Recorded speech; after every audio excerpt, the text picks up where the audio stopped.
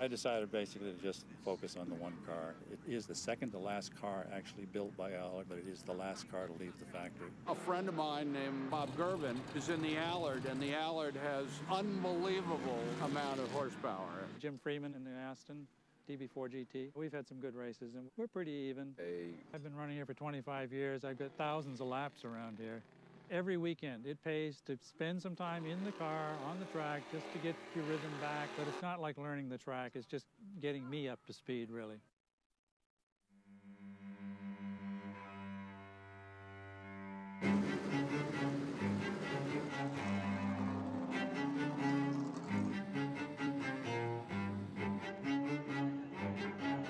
This is still a practice, but you do want to get in a fast lap because they usually take times, and that'll probably reflect where you start on the grid for the qualifying race.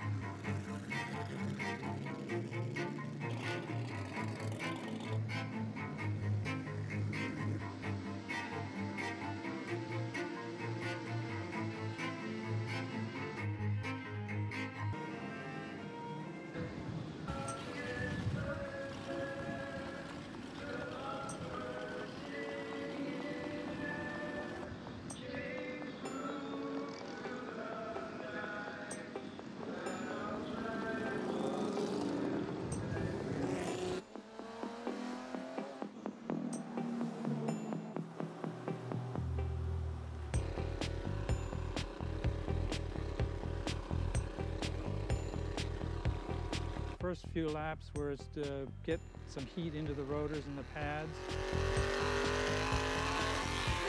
The brakes didn't really feel quite right, but I wouldn't expect them to be because they're brand new. I did 2 or 3 laps fairly hot, working both the brakes and the tires to get the tires up hot enough to get the first heat cycle into the tires.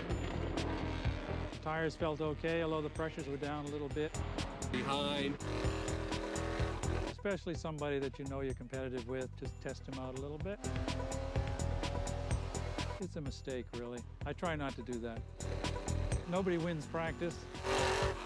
Just focus on making sure everything feels right, get my rhythm up, get in at least one fast lap for the timers.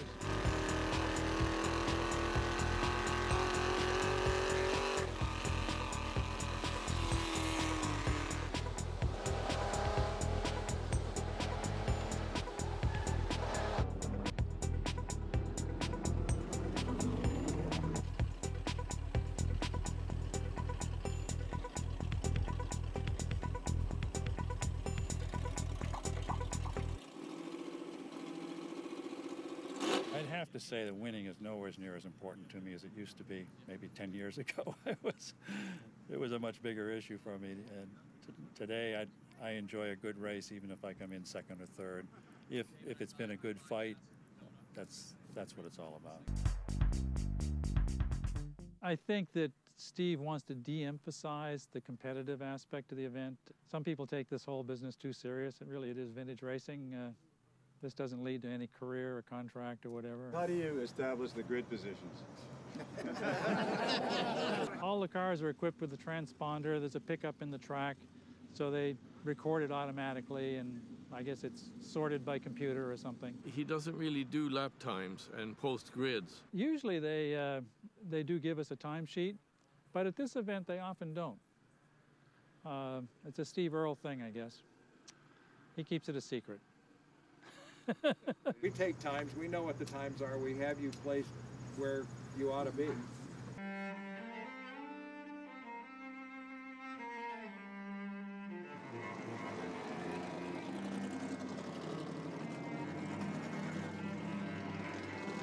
They call it a qualifying race. There's no qualifying. It's just random. They'll just tell us what position.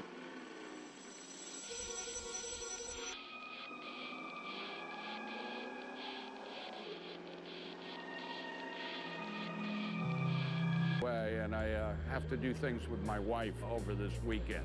I showed up on Saturday. They said that wasn't good enough. We've got lots and lots of people here. They want to see the cars, so you didn't show up on Friday. You start from the back.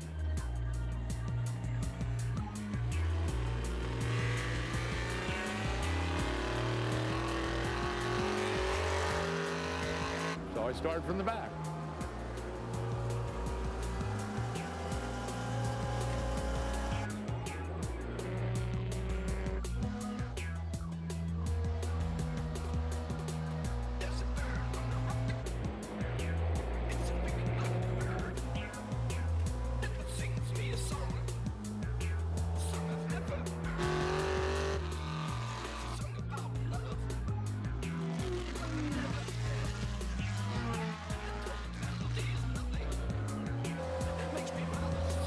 Ran wide and actually gave a point by over the roof for the Lotus 11.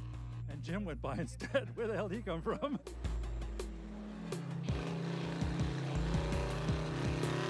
He's good, aggressive, very fast car. And I think he's on the Dunlop L's too, so we should be fairly even in that score.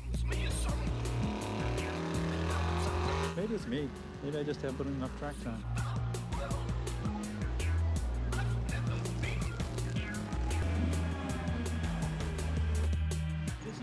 Vintage white flag for the last lap. It means hang in there, baby, one lap to go.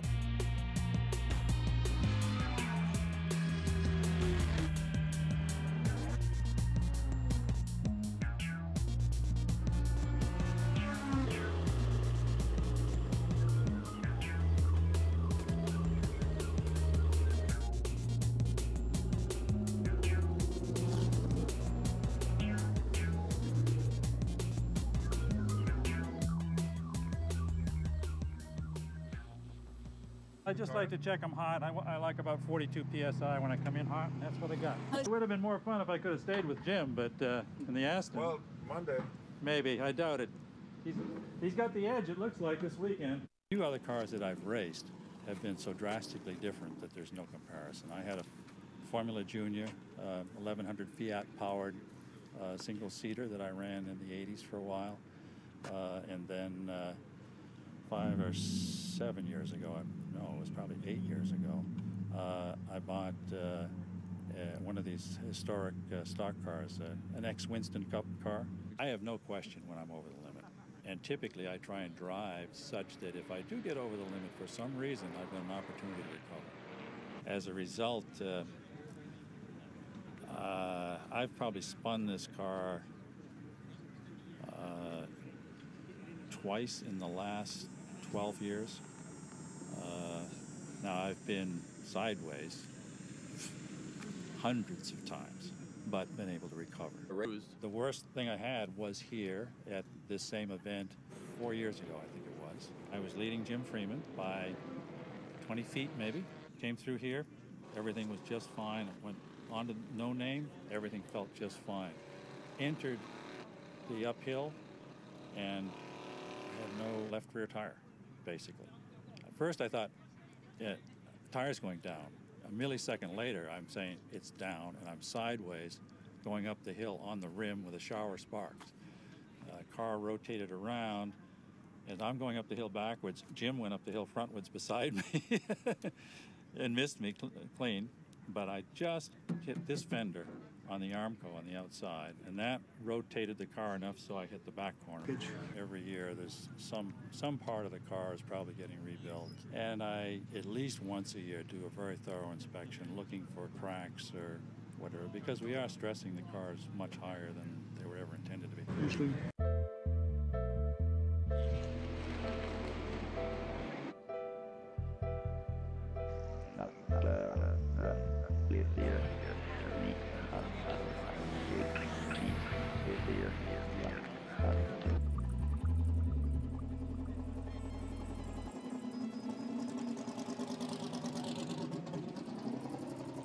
That Allard is crazy, isn't it? 6 liters. 6 liters? He's had it for 25 years. Pretty cool. Mark, what does that thing do? Cool his head? Yeah, looks like it goes up into the roof and picks up air from the rain gutter and blows air into his helmet. Because that's what gets the hottest, your head. Bob, Yeah. very slippery out there. Oh, really? McCutcheon dropped oil in our race. Whether it got any better, I don't know.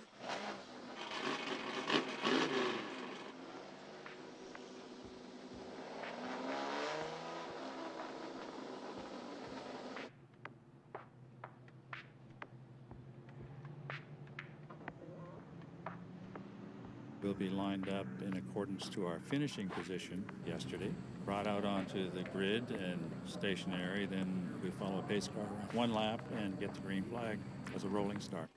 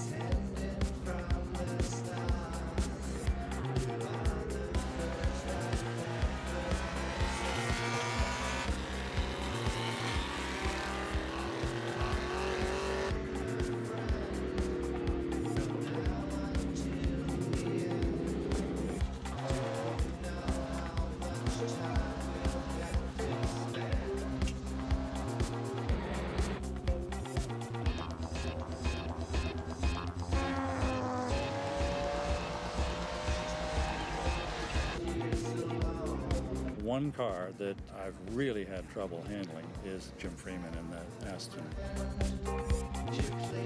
It's a very, very good car, and Jim drives it very hard and very well.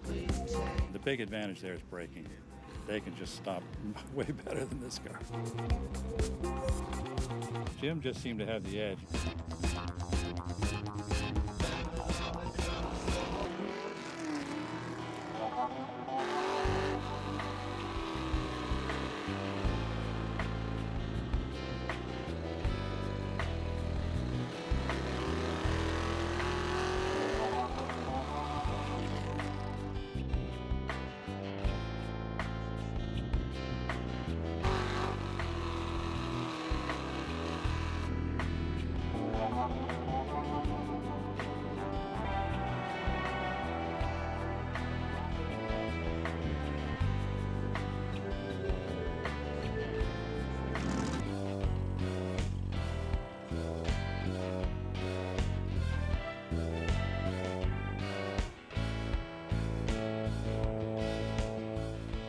My times are good. They're probably about middle of the weekend for me. I moved up in the positions in the race. 3 laps turning into the left-hander. I went wide and I'm saying, "Whoa, my arms that bad?" I was turning and just not getting it done. Huh. But that's the answer right there. So that's kind of like lucky, no? I mean, Yeah, but it very just lucky, very lucky. Just wouldn't turn. I was just on a really wide arc, like, am I going to run on a pavement here, or is this going to work? Last 2 laps, I knew something was wrong, but I didn't realize that was it. But that fits the scenario. The first... It was a good run, yeah.